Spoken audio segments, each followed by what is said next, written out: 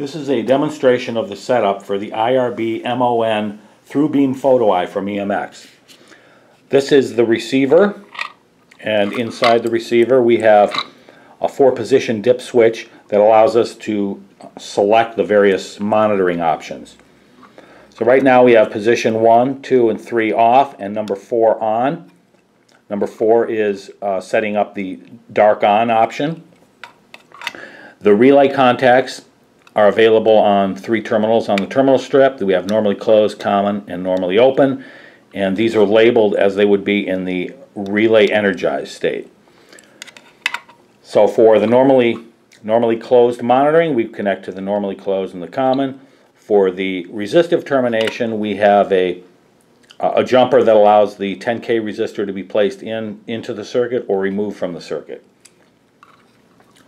That's the relay option. When we turn position 1 on, we have the 2-frequency pulse output option. This is 300 Hz and 0 Hz.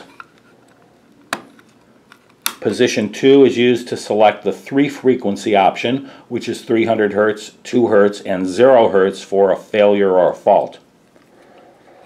Now the pulses are on the power line, so the power line actually is pulse. So this is a 2-wire connection back to the operator in any of the pulse modes. And then in that 2-wire connection, the operator uses the pulses off of the power lines. And that's the IRB-MON.